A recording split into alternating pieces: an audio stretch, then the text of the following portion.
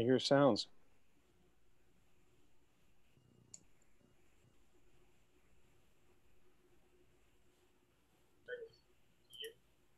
All right, participants have hit 100. It's on YouTube. We're there. We're good. Cool. Okay, and we're over, so that's a plus. All right, well, it's 5 o'clock. Let's get cracking. It's 5 o'clock somewhere. Yeah, yeah, right.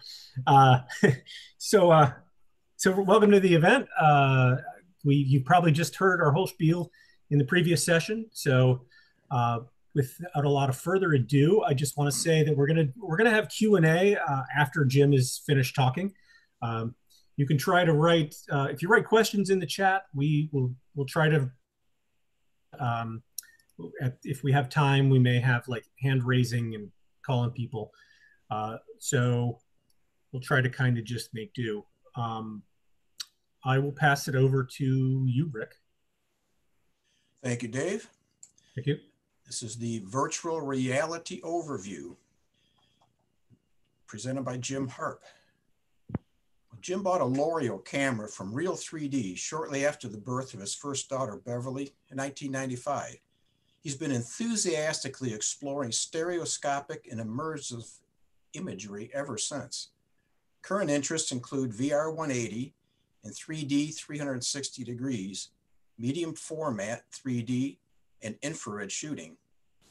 Jim trained as a drummer, percussionist, with a focus on a musical theater, and prior to the pandemic, kept busy playing and programming electronic music systems for theater. And take it away, Jim. Great, thanks, Rick. And hello, everyone. This is a huge topic, virtual reality, and we've got about half an hour, so we're not going to cover the whole thing. And I'll apologize in advance that we might not have a lot of time to take questions, but I do want to mention we also have a special interest group for VR. Highly recommended. We're doing that tomorrow, 12:15 Pacific, 3:15 Eastern time, various other time zones around the world, and we're going to be experimenting a bit further. And that'll be another opportunity to talk about this topic. There's been a couple of times in recent years where you'll hear people saying, "Oh, 3D is dead. They stopped making 3D TVs. ViewMaster went out of business," sort of. And you'll hear, "Oh, there's a ongoing thread about why 3D isn't popular." But I see right now as being the golden age for 3D because at this very moment, millions of people have very high quality digital 3D stereoscopes that they're strapping to their heads and playing with. Because that's really what a VR headset is. To me, I just see virtual reality headsets as being the next logical evolution of the Holmes viewer and all these other 3D devices. Now, they do quite a lot more, but they're still very valuable tools for stereographers and people who are interested in 3D. And they also offer a lot of opportunities to expand what you're doing as a 3D photographer into other realms. Now, when you talk about virtual reality, it's one of these terms that kind of gets misused or isn't always used correctly. The definition I put up here is what I consider to be an accurate definition of what virtual reality is. It really is a digitally created reality, an environment that you can walk around in, that you can interact with, that you can actually, either using a headset or glasses. Maybe these days you can track your hands. Still, you very often use controllers, but it's literally an environment that you can be within. So this sort of immersive photography, the 360-degree photography, the VR 180, this really isn't VR photography because you can get a wonderful image, 360-degree image, very fun to look at, but you can't walk around it really. You can't interact with it. So the term I use for that is immersive. I thought it'd be interesting just to kind of look a little bit at where we started with this not that long ago. Before 2017, these pictures to the left are showing you the sorts of things people were having to do to take 360-degree videos and photographs. You can see the common strategy was to use between 8 and 24 GoPro cameras or other sort of action cams with wide-angle lenses. And it would take hours and hours of computer processing to stitch together these images into some sort of usable 360-degree image. And honestly, there weren't a lot of people doing 3D 360 at that time, because once you add 3D, try to get a stereoscopic image in a 360-degree realm.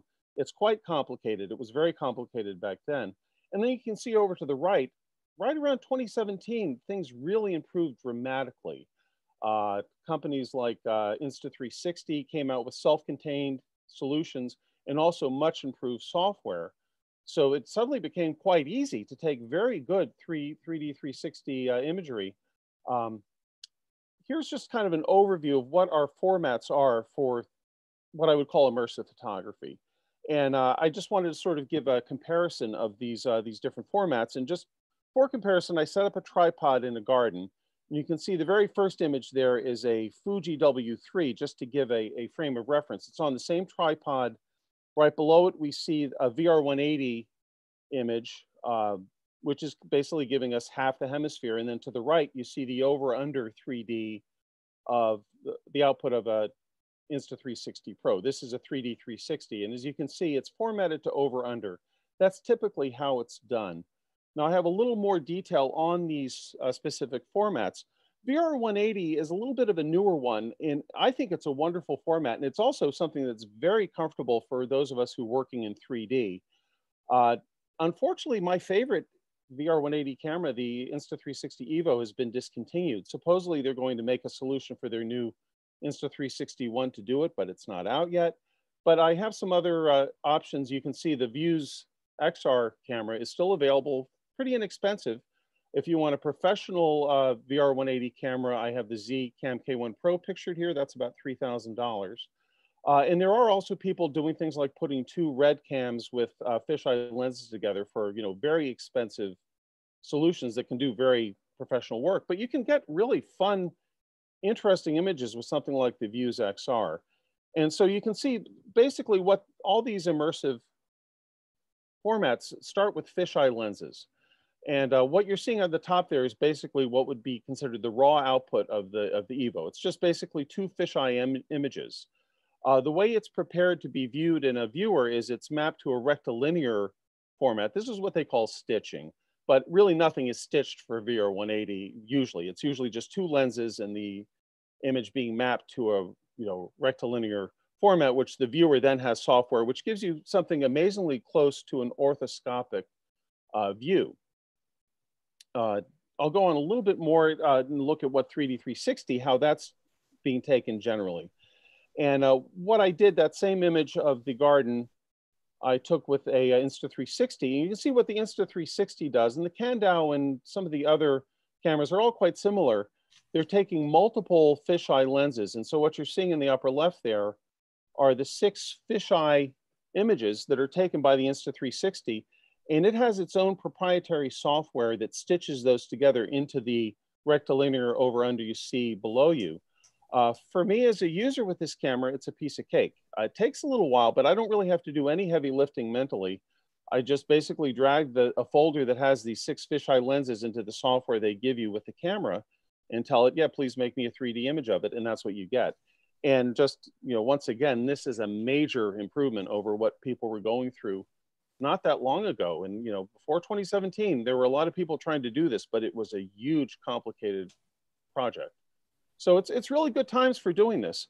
And I thought if anyone has their anaglyph glasses, I just thought it'd be interesting to show some output of these cameras. I would love it if I could pass around VR goggles to everyone here. I haven't been able to figure out how to do that. That's usually what I like to do at the conventions, is have my hotel room as kind of a show space. So not being able to do that, what we're seeing here is an anaglyph that I created from the output of the Insta360 Evo. I'll zoom in a little bit. Just kind of gives you a sense of the depth. And of course, this is not mapped rectilinearly. This is the fisheye output. But I've had a lot of fun using the camera to take fisheye images. Now this I'm going to zoom in a little bit on. You'll have to pardon me. This is Shibuya Crossing in Tokyo.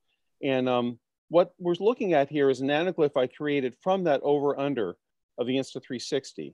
So this is the closest thing I could come up with to kind of let you all see what the output of these cameras looks like over a Zoom meeting. Now, I do want to mention, it's really not that difficult to see what we're talking about in terms of immersive photography. If you're not familiar with it, I highly recommend, if you have a smartphone of recent vintage, and really almost any iPhone or Android phone will do it. Get the YouTube VR app. This is different from just calling up YouTube on your browser. There's actually an app for Android phones and for iPhones called YouTube, the YouTube app. And once you're in the YouTube app, if you find a VR 180 or a 3D 360 video, you'll see a little icon that looks like a tiny little stereoscope in the lower right corner. If you press that icon, it will actually present it to you in a format that you can look at, left and right, and you can move your phone around. And here's a nice little tip. If you have no facilities, you don't have a VR viewer, you don't even have a cardboard viewer, you can use the lorgnette that the NSA was kind enough to send us all and hold that up to your phone. It works even better if you have powerful reading glasses, but you can actually kind of cobble together a little VR viewer just from your smartphone and the YouTube VR app. Now, I have some links. Maybe Dave or someone could paste those if they're not on the chat.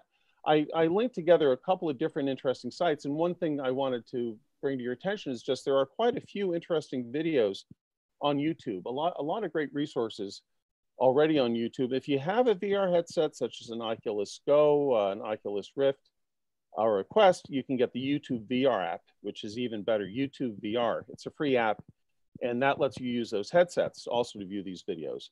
Now, there's another bit of really recent good news for anyone who's interested in this format. As you could see earlier, I was talking about the Insta360. That was about a $2,500 camera.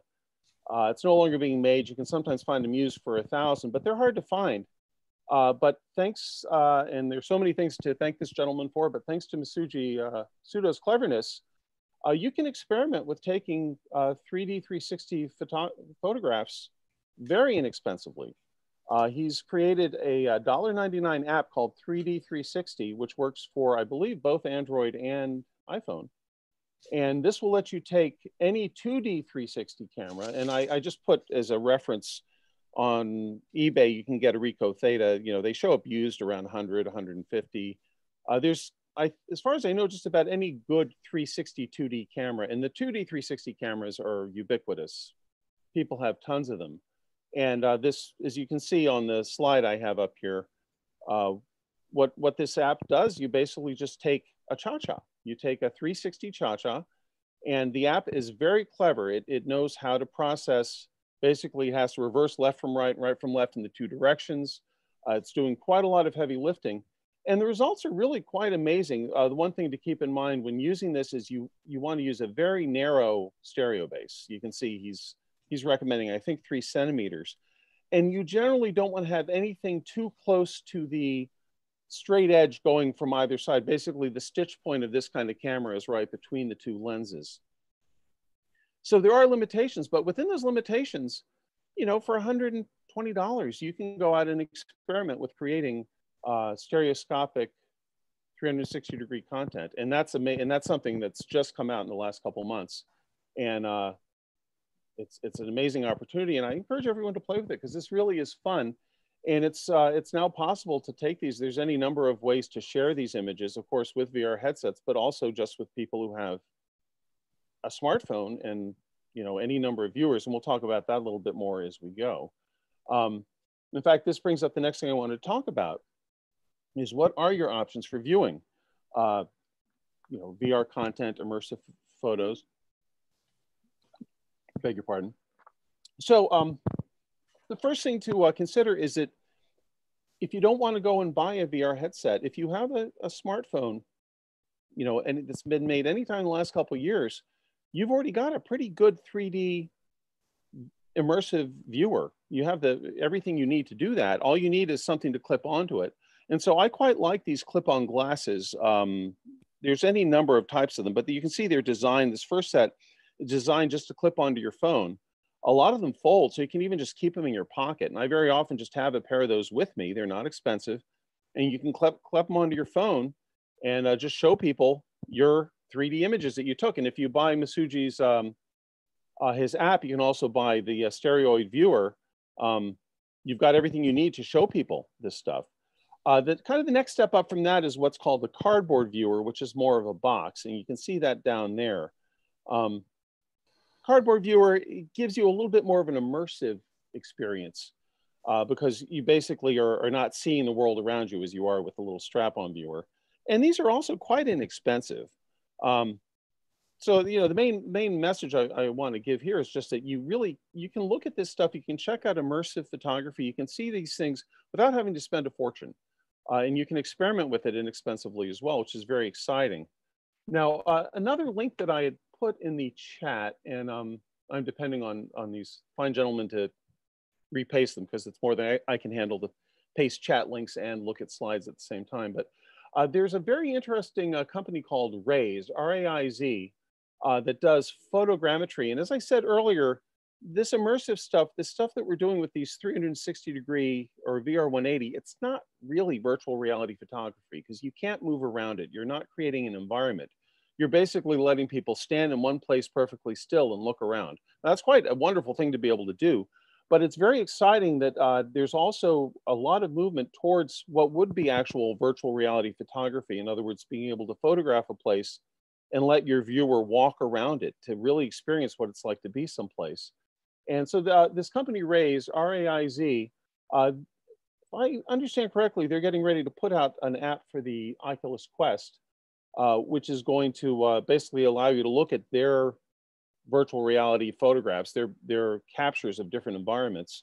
And there's some examples of this on YouTube, and it's quite a complex thing that they're doing. They're basically creating a point cloud map and then in a sense, pasting the images on it within 3 dimensions. They use a software called Unity to do it. It's amazing. And it's one of these things I recommend click on the link in the video or go on YouTube and search Raiz. You'll see it. It just gives you a sense of where this is going. And I think it's going very quickly.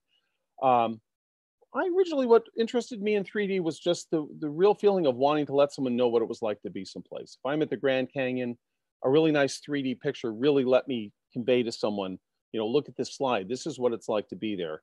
And that's certainly what got me interested in immersive photography.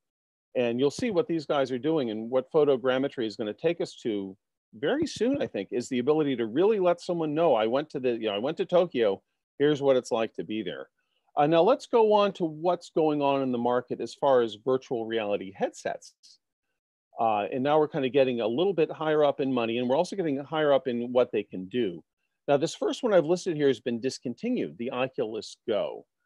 But it's still quite a neat little product, and there's plenty of them out there. You can get them on eBay very inexpensively. What the Oculus Go does not do is it doesn't really let you fully experience virtual reality because it doesn't have what we call 6 degrees of freedom. In other words, it doesn't let you move around a room. It doesn't let you, if you're playing a game like Robo Recall, you can't actually reach out and grab the robot. But it's still a pretty neat little device, and especially for a low cost, it's a great way to be able to kind of get your feet wet in what VR can do, to be able to look at a lot of content, and it does a great job playing back immersive content you've taken or others have taken. Now, if someone was just to come to this workshop and say, what's the VR headset I should buy? I don't really know anything about this. What do I get? The Oculus Quest is the answer. I don't know if any of our moderators would comment further on that, but that's what I would tell you. If you don't know anything about this, you have a couple $100, what do you buy?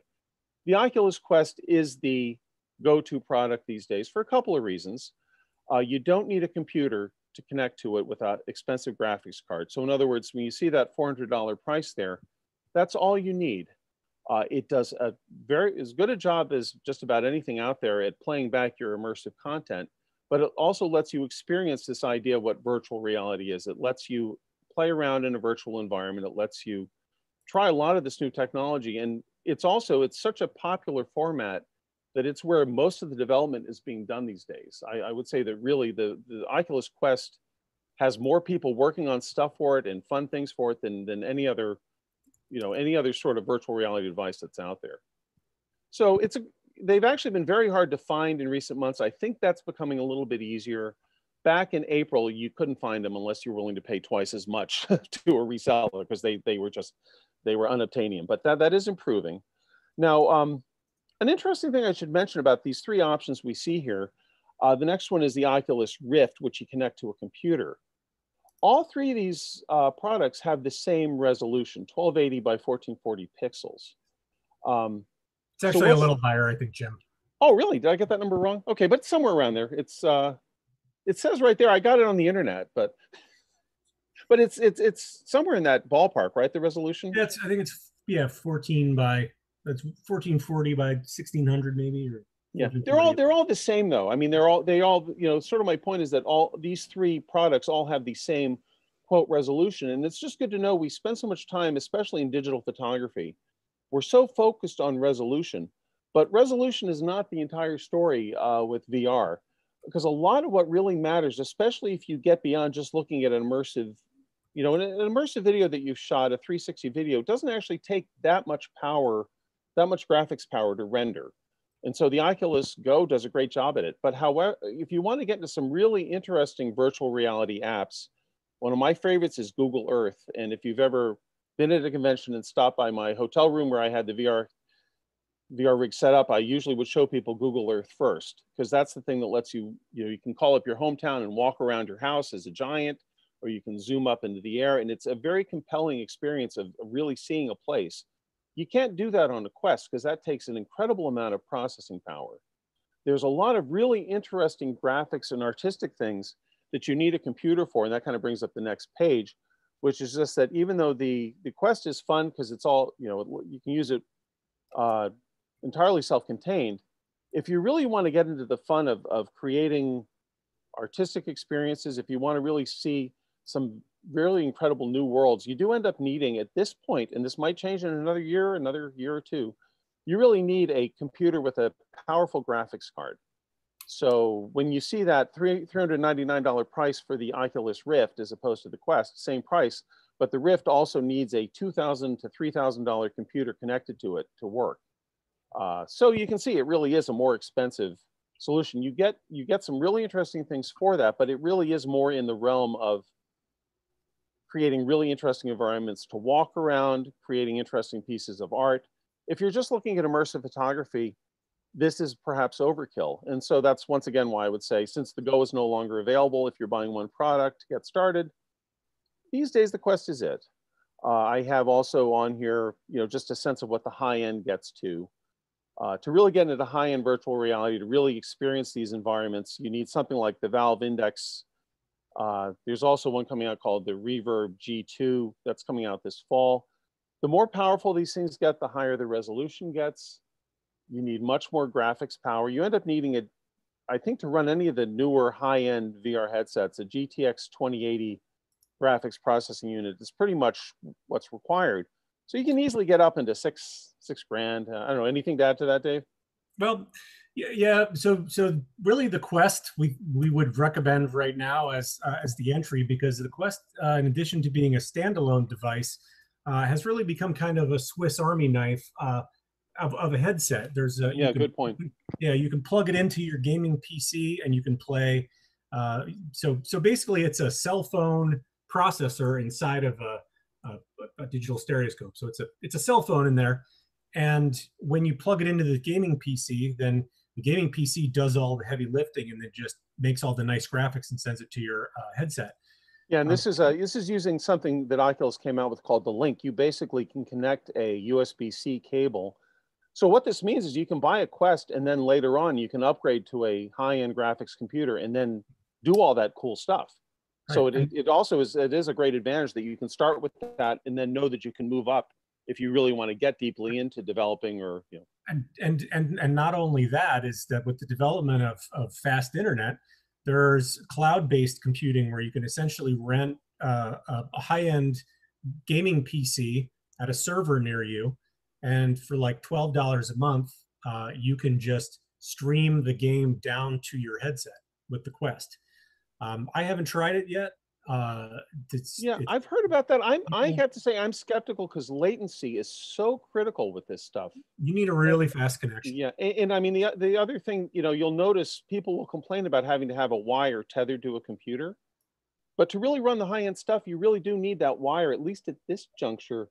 Although not totally, because you also have virtual desktop, which can stream it across. And for me, I don't have a great router. So that's another option, is to, again, have your gaming PC just wirelessly stream it across to the headset. And with the right setup, it does really work kind of decently.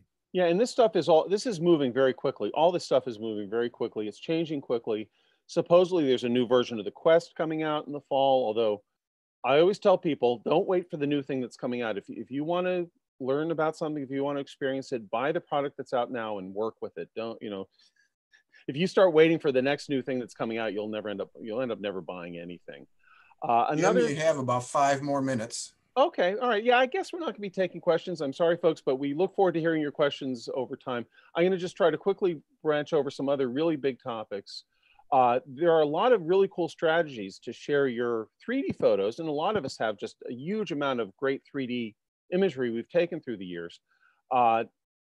So I'm just going to mention a couple of the tools that let you do that. You can use an app called Big Screen VR if you have something like an Oculus Go or Quest, which lets you use a computer to put your 3D stills or videos up, and you can actually sit. And we've had a great time doing this. I hope we'll have a chance during the convention to maybe throw an informal one of these together. It's quite amazing. There's some viewer apps for VR, such as Pegasus. There's a couple others that also let you put up your 3D images. And we're going to have at the SIG tomorrow. I'm hoping we're going to actually have Jim Prusi from Orbix 360. That's one of the links I put in chat. And this is a company that's developing some amazing solutions for letting people create their own 360-degree environments, including putting your 3D photographs up as if they were in a gallery that you can walk around. And this is very cutting edge stuff. I'm really looking forward to hearing more about what they're doing.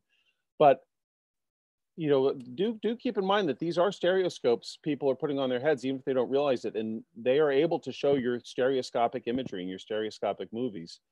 And there's a lot of opportunities, I think, for those of us who have all this great content and all these wonderful vintage views to use this medium to share those.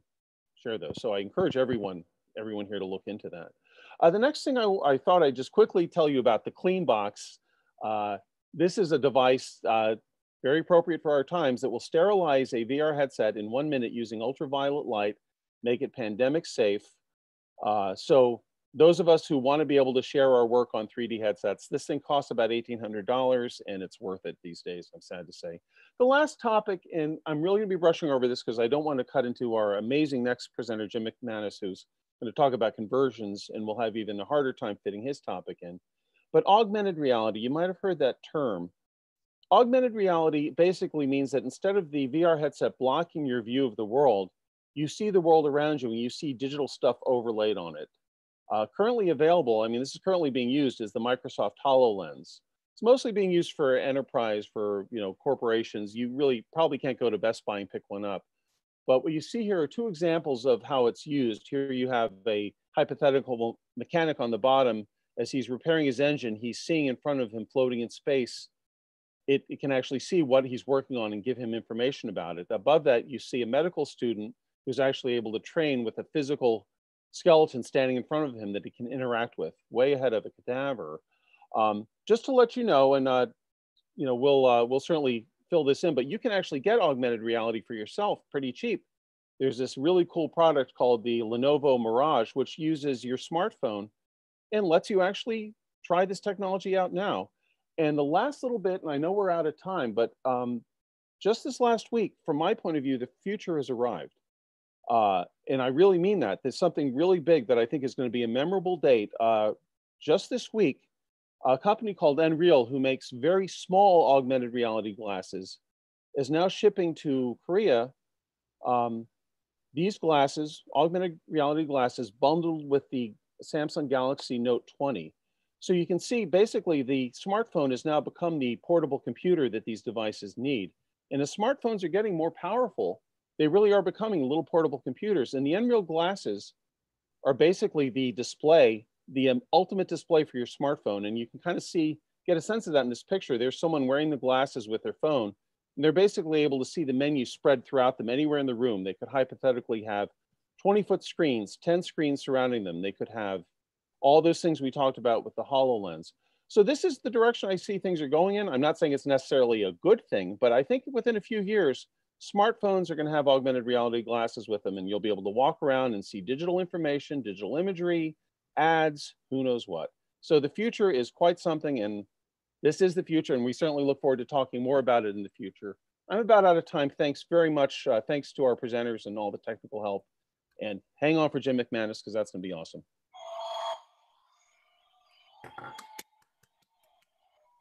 Thank you, Jim. All right, thanks. Should I leave, or what do I do? I know we got our next customers here. Well, you get booted out. Or can I stay and watch Jim's? I could use to learn a few things here. I don't know. Is Jimmy even here, or is Jim? Or I'll talk more. I could talk another half hour if he's busy. No problem. There's a couple questions that came in. Yeah, I mean, if you want to go to any questions, I would love to have. Okay, I made him be the co-host. There was someone mentioned Tilt 5. Oh yeah, I'm waiting for mine. Yeah, Tilt 5 is another thing. I ordered one, so yeah. I sure hope they can get it done. So do you want to explain what that is? Well, Tilt 5 is another approach to, and please, when Jim gets on here, kick me off. But Tilt 5, worth Googling. What they've done is they basically created a board game, and they're using technology that reflects light directly onto these glasses from the board game, so that you see three-dimensional digital objects that you can interact with, and they can actually use it as a preview for something like Unity. In a funny way, it's almost like another approach to what they're doing with the Looking Glass. They're letting you see digital objects in sort of real space that you can interact with. It's going to end up being, I think, the world's most amazing board game. And people will be able to sit there, and it'll basically be the Star Wars, that little chess set Chewbacca plays on with the things. That's what it's going to be in real life. I want to play that. Well, it's oh, here he is. All right, here's the man. All right, you guys are in luck. You've got a real presenter now. Thank you. I was sending a flurry of types to Dave. I can't unmute myself. Oh, well, that's a feature. That's not a bug. Yes. It's a feature, not a bug. Feature, not a bug. And I'm going to mute myself. Tim. Have at it. I'm looking forward to it. Thank you, man. Great job. Appreciate that. Sure. So we want to kick it over to probably Rick, who probably wants to unmute and give you a little bit of a go. All right. The next workshop is called Conversion Control by Jim McManus. And Jim has been a 3D photographer and NSA member for over 25 years, opening eyes to new dimensions in stereo with a variety of home-built twin camera rigs. He's glad to present this workshop on conversions, containing a few of the many tricks he's got up his sleeve. Plus, you can go with him on a journey in this year's 3D theater to create images for permanent exhibit at Niagara Falls State Park, and also relive your 3D-Con memories from many past NSA conventions with all our friends. Visit his website at www.lifeis3d.com for more information on Stereo 3D and the products and services Jim can provide. Take it away, Jim. Thank you, Rick. I appreciate that, man. I really appreciate not only you guys doing such hard work to put all this on, it's the first time for everybody, but also to all the attendees. We're going to have a great time and learn a lot and have a lot of fun. And in lieu of being able to see everybody in person, I really think, we're going to do a great job of it. So it's the next best thing. I just wanted to mention that I started doing conversions kind of out of necessity. On that particular Niagara job, there was a few images that I just couldn't take for various reasons.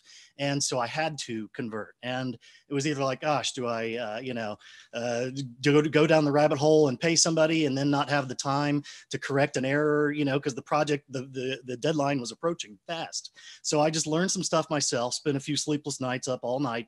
And we've all got photos that we wish were taken in 3D, whether it's an old treasured family photo or just something where we didn't have a 3D camera. So it is possible, and hopefully this workshop will show you that you can get a good start on it yourself. And if you don't have time, or if it proves too difficult, then contact me and I'll be glad to talk about doing a conversion for you, because I really want to open that up as part of my new business. My audio business is certainly tapered off in this pandemic, so always looking for new things, and VR and conversions, it all relates together. So I'm rebuilding my website right now to contain all that. But real quick before we get started, this is a pre-recorded workshop simply because there's a great danger of thunderstorms here in Orlando and Central Florida.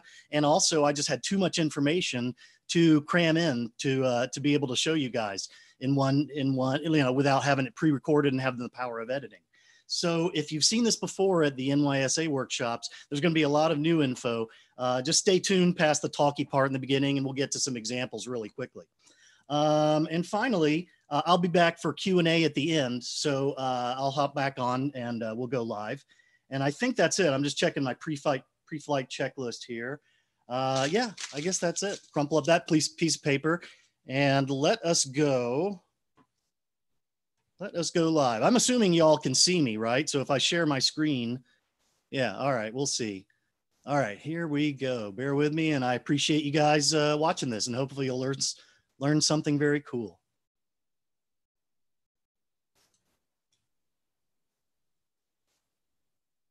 Hi, everyone, and thanks for joining us in this new exciting online format.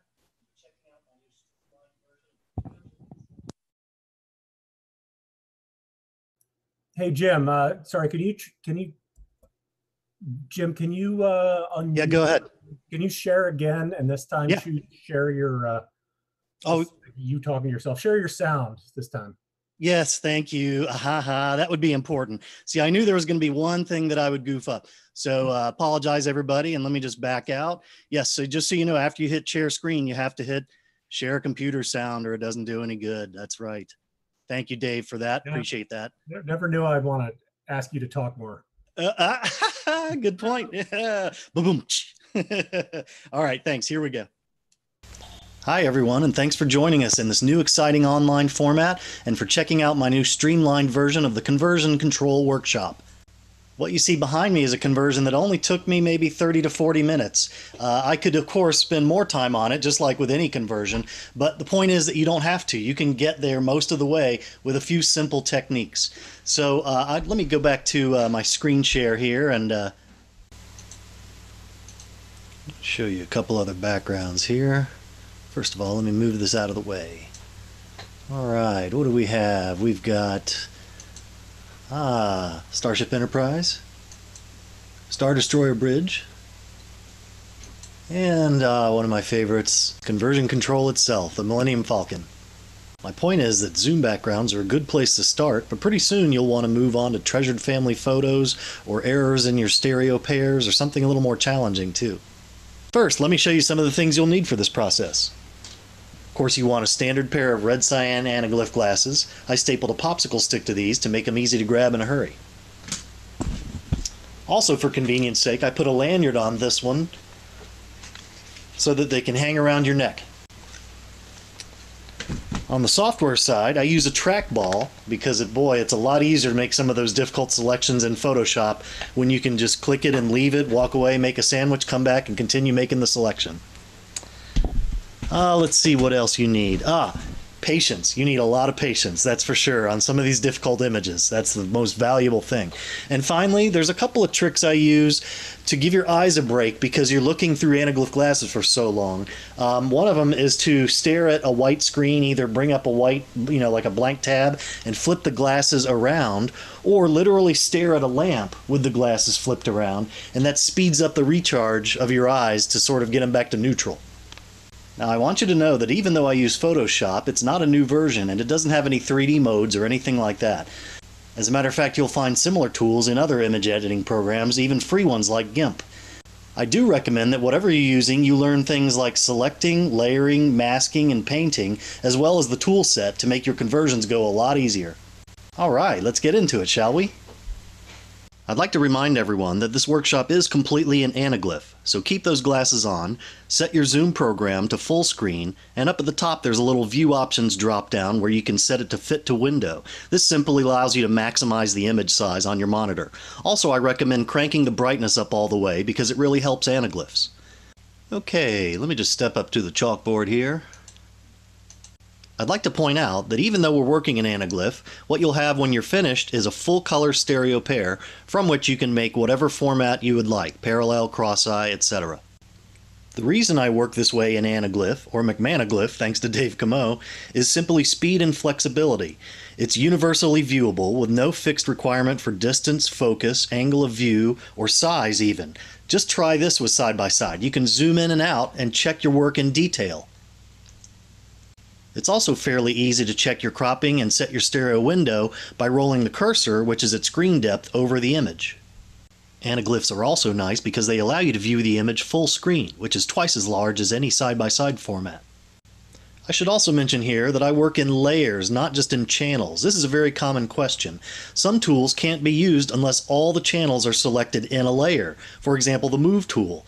The key is, if you only work with separate channels, you are then limited to only having an anaglyph when you're finished. I'd like to have a full color stereo pair, and I can make any format I choose.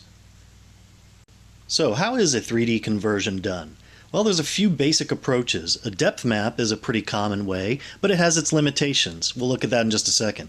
Slice and dicing means basically selecting small areas of the scene and dragging them over one at a time, and that can be very time consuming, but it's useful for detail work. I use both methods a little bit, plus my own. Think of it as like a pop-up book method, where your image is like a piece of paper and you fold it, you bend it at the corners and at the seams, and you create a 3D scene from it. I'll talk about depth maps first. This would be a very simple example, probably the easiest example of a depth map you could possibly have. If you imagine that a depth map is like you had a flashlight in your hand and you're looking out into the scene and you don't see any color or detail, only brightness level, and anything that's closer to your camera is going to reflect more light, therefore it's brighter. So when this depth map is applied to this image, what you end up with is this. Now notice it's not perfect. There's a little bit of curvature down here at the bottom of the frame, like as if the road is dipping into a sinkhole or something. But we can either fix that manually, which would be kind of time consuming, or approach it from an entirely different way, which I'll show you in a minute. Now, of course, most depth maps are a little more complicated than that one. For example, what would you do on a hallway shot like this?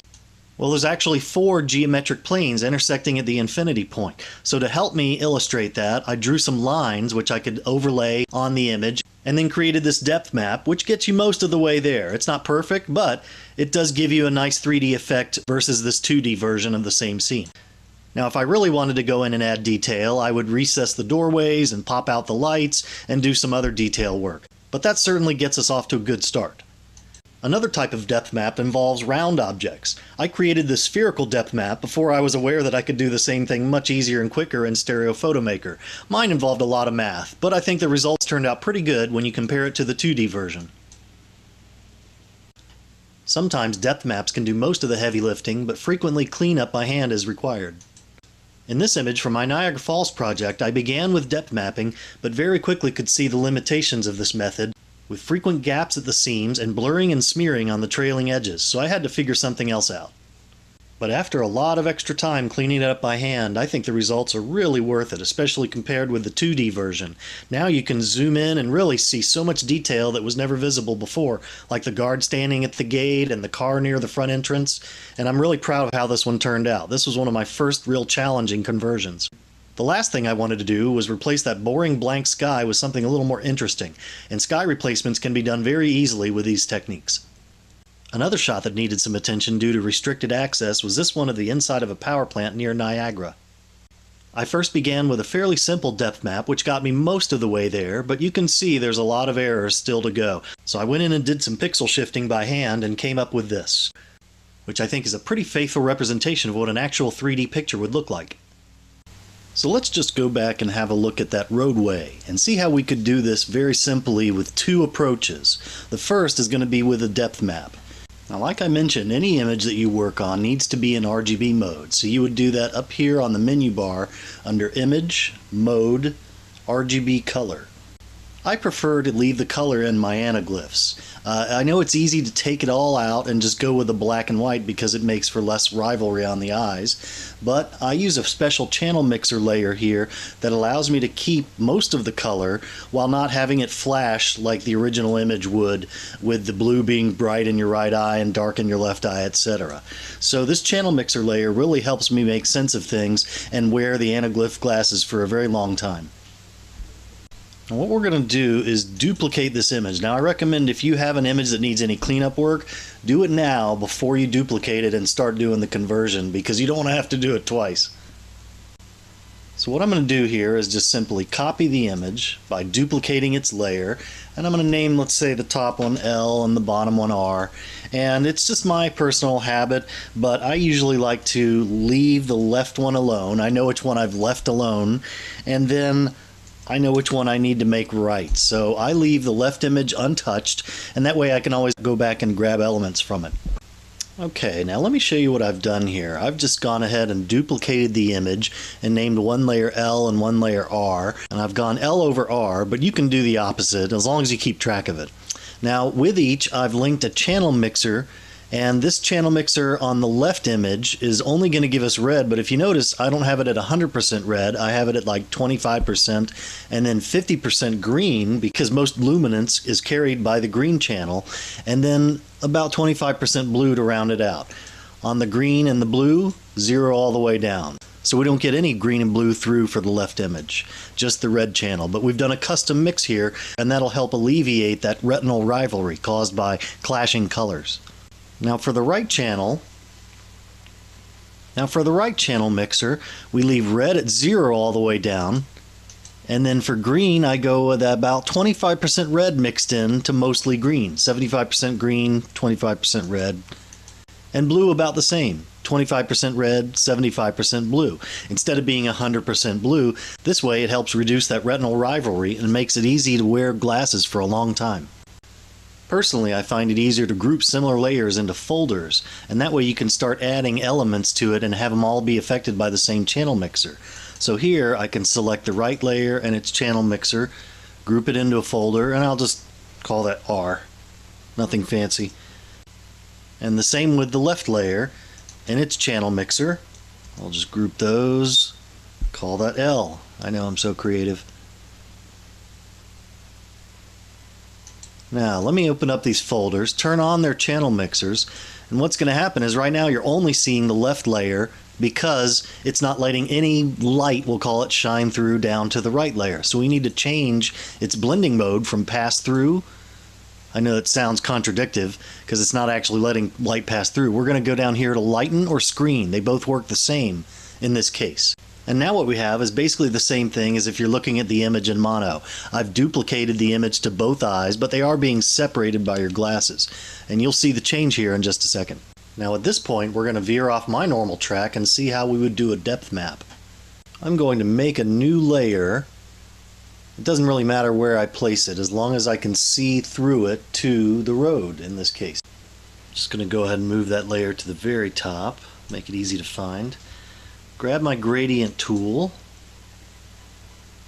and I'm going to draw a nice straight line right up from the bottom of the frame to the horizon. And the shift key can help me do that. Stop right at the horizon, and what you'll get is a simple gradient where it actually fades from gray to black. Now what we need to do is save this image as a Photoshop file, and I will just name it map to make it easy to find later. Put it on the desktop. And there we have it. Okay, I'm going to turn off that gradient layer that we made, go back to my right-hand layer, because that's the one I always change, and I'm simply going to go up to the Filter menu, go down to Distort, over to Displace, and now it asks me, how much do you want to displace the image by? Well, vertically, 0, because the golden rule of conversions is don't move anything vertically. Horizontally, I don't know, let's start around 50 pixels and see what we get. Okay, it's going to ask me where that map file is I created. There it is, map PSD, open, and there it is. Now, it just shifted the image by 50 pixels in the background up to 0 pixels right in the foreground. And you can see there's a little bit of smearing over here on the left-hand edge. But overall, it gives us a pretty nice anaglyph. Of course, the road does dip a little bit in the foreground because evidently the gradient tool is not completely linear. But for starters, this is great 3D. Now let's take a look at my pop-up book way. I'm just going to undo the displacement, delete the map layer, we don't need that anymore, and we're back to a mono image essentially. Now what I found out is that with a couple of simple tools, I can do all these geometric distortions and do them properly. And my approach boils down to 3 steps. Lay it down, pop it up, and fill it out. So the first step is always to sort of lay down the landscape. And in this case, I'm going to use the Skew tool to do that. And that's under the Edit menu, and it's a Transform tool.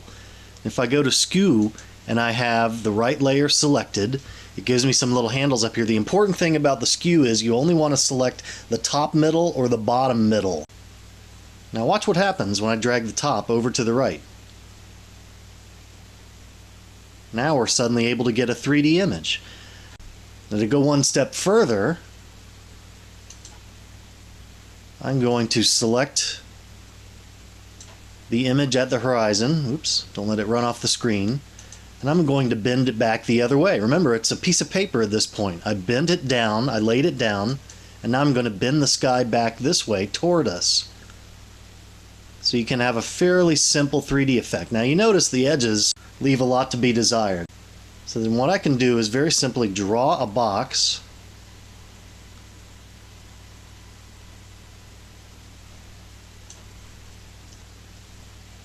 Select the inverse of that box. First I need to make a new layer. Put this up here above everybody. I'm going to fill it with black. And there you have it. The same thing could have been achieved with the cropping tool, but once you trim off the edges, you lose the ability to go back and change your mind. Now that's a very simple pop-up book procedure. And we've essentially done the same thing that we could have done with a depth map, but much quicker and with a lot more control. Now something I should mention here is that the initial move, being the layback of the landscape, sort of determines your depth budget. It's as if you're setting the interocular spacing of a stereo photo. Now let's take a closer look at those tools we need. The first thing we'll look at is the Move tool. So I'm going to go over here to the left-hand side on my tool palette, select the Move icon, and in this case only I have the text and the background separated on different layers, so I can manipulate them individually, but normally of course that's not the case when you're doing a conversion. Now because I have these elements on separate layers, when I select the text and I move it a little bit left, I can bring it forward in front of the background. If I move to the right, it'll recede into the background. In this case that doesn't look good, but I could go grab my background and move it to the right and give me a little bit of space to play with. So now the text is able to move more freely and you have some 3D space to place it. Notice that I'm never moving things vertically, only horizontally, so I'm just shifting left and right. The second tool we'll look at is actually a transformation located up here in the Edit menu under Transform, and I select Scale. I've already got the layer that I want to adjust selected. Now this is useful when you want to leave one side anchored but bring the other side forward or backward. So for example, I could leave the S where it is and bring the E forward by going left a little bit or backward by going right a little bit. I could leave that anchored where it is, go to the other side, bring it forward. So that's a really useful tool to have in your toolkit. The third tool we'll look at is Skew. Now this is also a transform located up here in the Edit menu under Transform, Skew. And I've got my layer already selected and you see this box forms around it. In this case I want to leave either the top or bottom anchored, unlike Scale which did the left or right side. So I'm going to drag the opposite side. Let's say I want to push the top back toward the background. So I'm going to take the top, grab only the middle, because if you grab the corners it'll get distorted. So I push that to the right a little bit to anchor it, apparently, with the background. And now I can grab the bottom edge, bring it to the left to bring it out, and really give it some extreme 3D depth. And then, of course, to apply that layer, you hit the Enter key. By the way, the Skew tool basically does exactly the same as the Perspective tool, as long as you make sure to only grab the middle of that top box. Now in most cases you'll probably want to use a combination approach where you'll use a little bit of each tool. So I might, for example, move this out to bring it forward and then go and get my Scale tool and bring one side toward me a little more than the other one, perhaps even recess the other one, and then go grab the Skew tool. Again, this would do the same thing as the Perspective tool as long as you only grab the middle of the top or bottom side. And then you can tilt it, bring that forward like that, boom. And that was a very quick transformation using all three of those tools. Now that all works fine if the elements you have are on separate layers, but what about every photograph that you want to convert where it's all mixed together already? Well, the key is in the selecting and how you do it. It's easy enough to select this subject because it all is uniform in color, So I could use a tool like the magic wand to do it very easily. But notice what happens when I move it over. I grab the move tool, go to the side a little bit, I leave a doubled image behind it, and that's no good. So I might choose instead to modify my selection by including all the gaps between the letters in this case. Let's just real quickly do that, very quickly and sloppily. Now let's see what happens when I move it to the side. Okay, that's better. At least between the words is not as offensive. Still, you would want to push the grass back a little bit, but there's still a little problem on the side. So I might choose to over-select, actually, and sort of make a jagged selection so that it almost masks it a little bit. And of course, you can feather it and make a softer selection as well, but this is just a real quick one for demonstration purposes. And then you can move that over, and you have a lot more leeway to do what you want without interfering and creating problems that you have to go clean up later. I see a quick one down here in the corner that I can just select and move something in place and cover that up real quick. And overall, that's pretty acceptable. And then of course you can go in and push the grass back between the letters. Sometimes it helps to put a duplicate layer underneath the one that you're actually working on. For example, I'm first going to tilt the background back just a little bit with a quick skew or perspective move. And now let's say I want to bring the text back forward again, so it tilts forward, so it appears to be maybe standing straight up. And let's say you went to all the necessary precautions of over-selecting by including background between objects, increasing the distance on the trailing edge a little bit.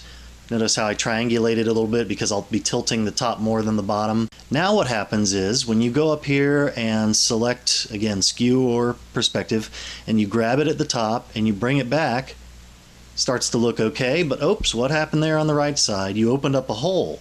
So what needs to happen is before you make that transformation, make a duplicate of the layer underneath, or actually on top of the one that you're working on. You'll end up working on the top layer. And now you can make that transformation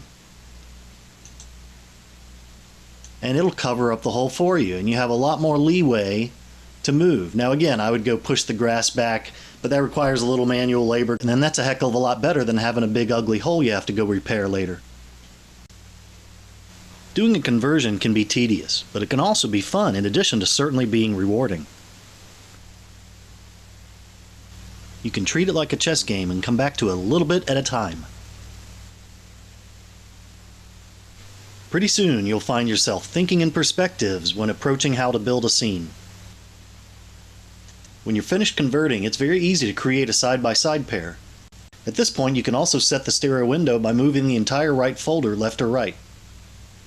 Just draw a box around the portion of the image that you want to keep, and then select Crop in the Image menu to trim away the unwanted edges. Now just go up to Canvas Size, increase the width by 200%, and go ahead and anchor the images to one side. In this case I put them on the left. In this case I'm just going to change my screen mode real quick so you can see the entire width. Go ahead, open the folders and switch off the anaglyph filters. Just drag the entire right folder over to the right, snap it into place, and there we have it. We have a full color stereo pair. Adding a channel mixer just makes it more palatable for your anaglyph viewing right now. You can fix sync errors and cha-chas and hyperstereos, increase or decrease depth, repair or enhance subject matter, or even use one part of an image to fix the other one. This shot needed just a little more depth, so I stretched the landscape a little bit to give more of a sense of the terrain. And this shot had limited depth due to my distance to the subject, so I got down as close as I could to the waterline, but I still thought I could use a little more depth, so with one very simple move I stretched the foreground to meet right at your feet. I find it's pretty common to want to add depth to a shot, but occasionally you actually want to remove depth. This shot of a wild columbine flower was taken with too much disparity, resulting in a stereo image that's very hard to fuse. You can either get the background or the foreground, but not both. So I de-emphasized the depth and came up with this image.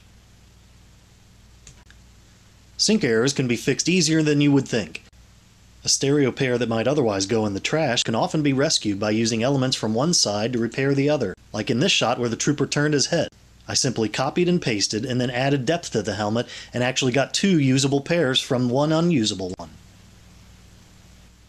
You can change content, like add these flowers that were never in bloom, or add a much more interesting sky and a few more birds to boot. Also change elements you never thought you could, like this rocky gravel beneath the fish. I swapped it with some algae-covered rocks for a more natural appearance. Finally, I'd like to give you a brief overview of the steps involved in my most difficult conversion to date. I started by simply taking this flat photograph of Flushing Meadows Park and laying it back with one skew move. Then I started adding detail by popping up a few select buildings and the light post. Then I pop up the globe with one skew move, but it still needed a lot of work to bring out the depth in front of it and behind it. A little math was involved, but I managed to get some nice texture in front of the globe. The rest was still yet to come. Next I added some depth to the trees with multiple skew moves because they were all attached at the base. And finally the real trick was adding depth to the back of the globe, and I did that with a series of careful masks and again reversing the math that I had used to pop the depth out in the first place.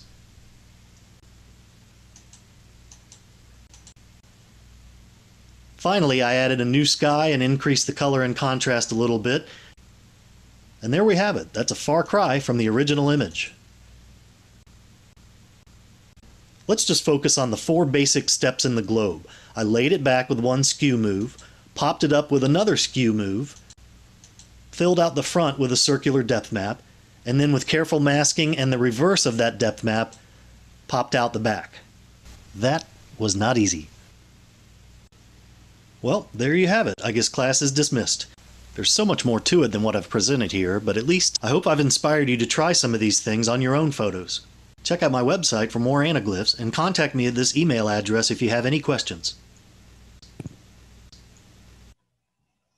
Right.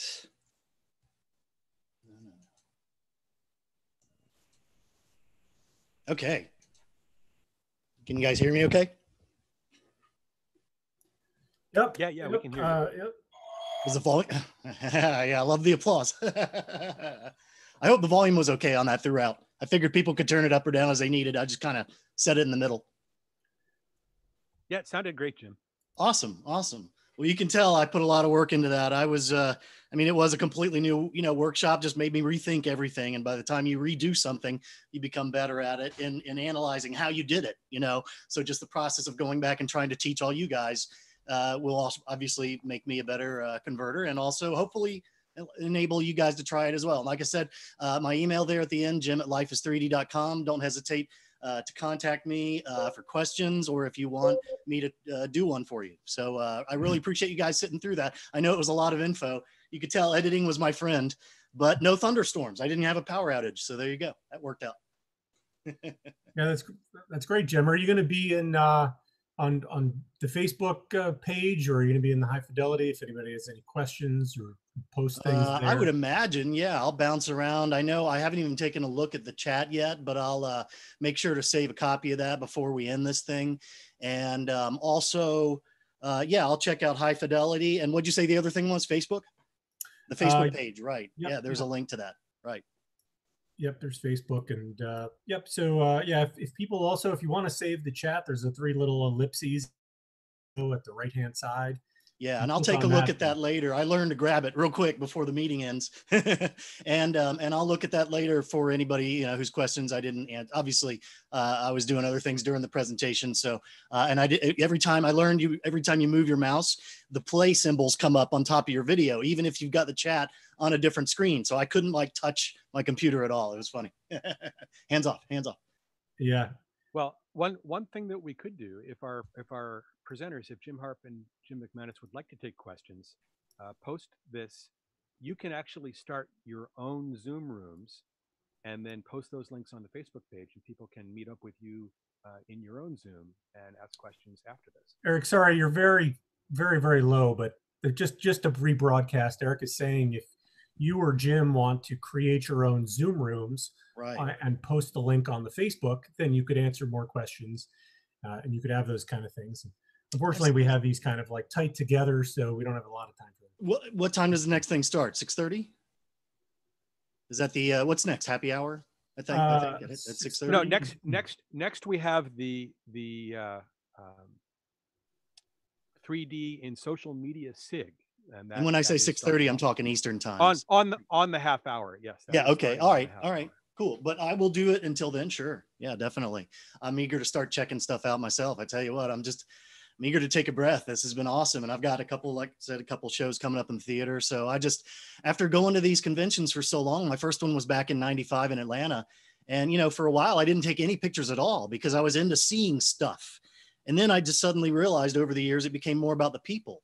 And that's really the connections that we're here for and that we really benefit from in so many ways. So I love all you guys and wish I could be there in person to give you hugs. And we should remind everyone that the day is ending with a happy hour, and we'd actually love to have the presenters in the happy hour as well. So you'll have an opportunity to ask them questions there. Cool.